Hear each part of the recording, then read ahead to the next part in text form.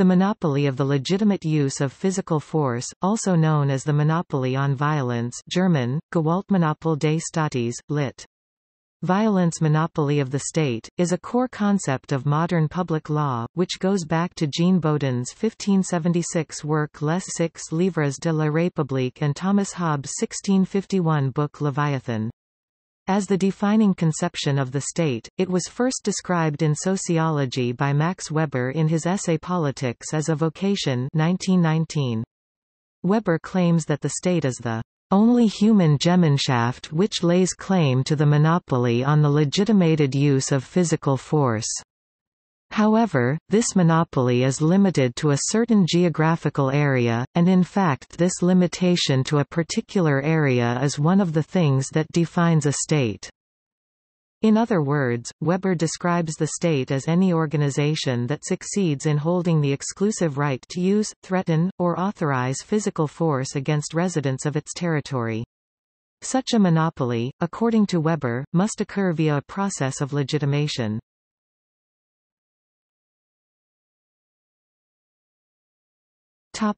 Max Weber's theory.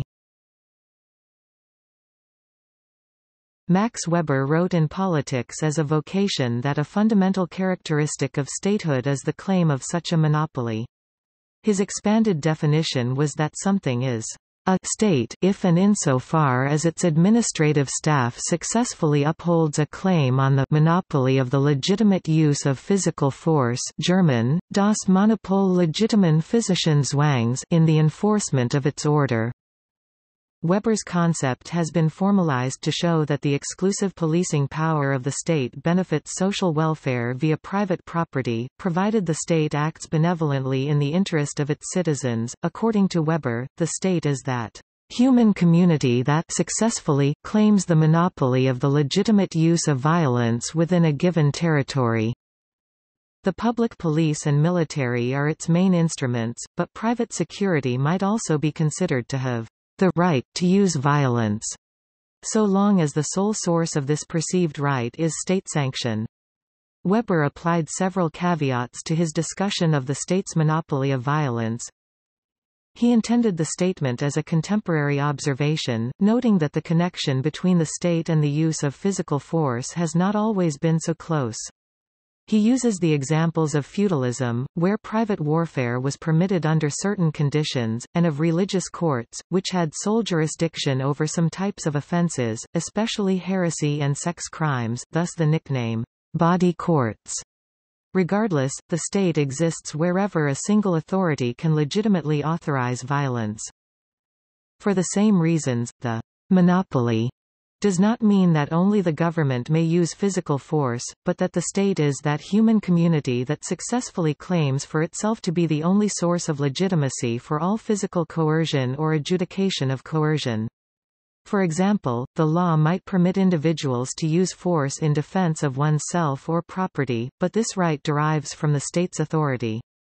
This conflicts directly with Enlightenment principles of individual sovereignty that delegates power to the state by consent, and concepts of natural law that hold that individual rights deriving from sapient self-ownership pre-exist the state and are only recognized and guaranteed by the state, which may be restricted from limiting them by constitutional law.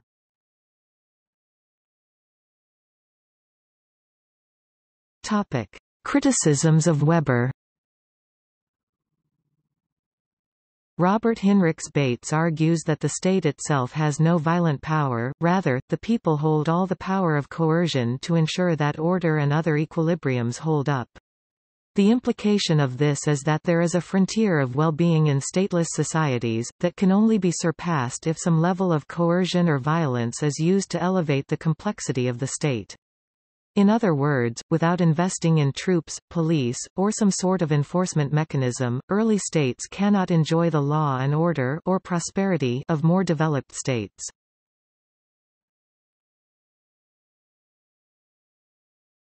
Topic: Relation to state capacity.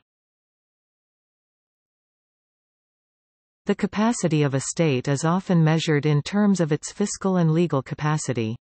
Fiscal capacity meaning the state's ability to recover taxation to provide public goods, and legal capacity meaning the state's supremacy as sole arbiter of conflict resolution and contract enforcement.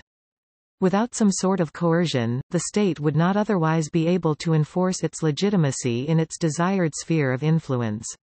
In early and developing states, this role was often played by the stationary bandit, who defended villagers from roving bandits, in the hope that the protection would incentivize villagers to invest in economic production, and the stationary bandit could eventually use its coercive power to expropriate some of that wealth. In regions where state presence is minimally felt, non-state actors can use their monopoly of violence to establish legitimacy and order. For example, the Sicilian mafia originated as a protection racket providing buyers and sellers in the black market with protection. Without this type of enforcement, market participants would not be otherwise confident enough to trust their counterparties for valid contract enforcement and the market would collapse. Even in illicit and underground markets somewhat akin to stateless societies, violence is used to enforce contracts in the absence of accessible legal conflict resolution. Charles Tilly continues this comparison to say that warmaking and statemaking are actually the best representations of what organized crime can grow into.